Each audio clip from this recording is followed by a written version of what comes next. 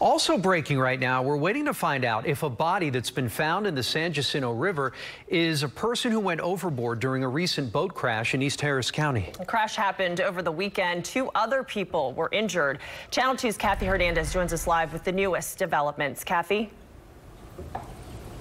Good morning. Just in the last 30 minutes, the district attorney's office filed a felony murder charge against the driver of that boat. It was just hours ago they discovered the missing man's body.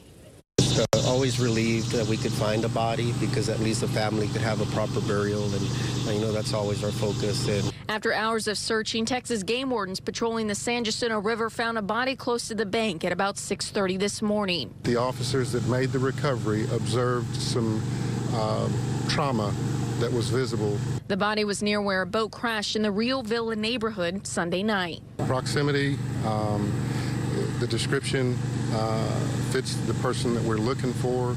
Investigators say that man was riding in a bass boat when the driver, 42-year-old Galan Ruiz, took a sharp right turn and hit a bulkhead or retaining wall. Ruiz and his girlfriend were hospitalized. The other man was missing until today. It's still an ongoing investigation. It's a criminal investigation. So we're still working closely with the Harris County Sheriff's Office and the Harris County District Attorney's Office to determine what the next steps are as far as any possible charges to follow. The DA's office initially charged Ruiz with intoxication assault for driving the boat drunk. This is an old mugshot.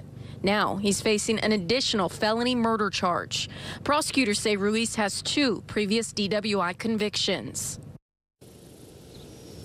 And investigators did look at surveillance video of the crash for help in this investigation. Right now, Ruiz and his girlfriend are still hospitalized. They're both in stable condition. Reporting live in East Harris County, Kathy Hernandez, KPRC, Channel 2 News.